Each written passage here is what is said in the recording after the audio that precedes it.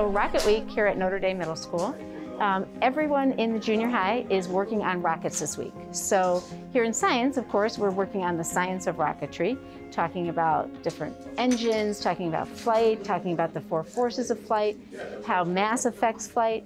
That's our science part of it. In ELA, the students are learning about different careers that go along with rocketry. And in history, they're talking about kind of the space race. What happened, why did we go to space? What are the big events that happen when we go to space? In the math class, we actually gathered some data using some mini altitracks to see the different heights. And we practiced using the heights of both stationary and tennis balls so that the students could get used to tracking it and measuring altitude with these mini altitracks.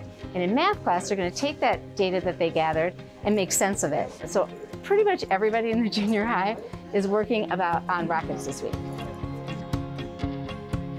So the interdisciplinary aspect of doing Rocket Week this way is really that the students start to see that rockets are not just for science anymore, but that rocket engineers need to be able to speak, they need to be able to write, they need to understand the history behind rockets and space exploration, and they certainly need to understand the math. So very important that they understand that rockets go across the board, really in any curriculum.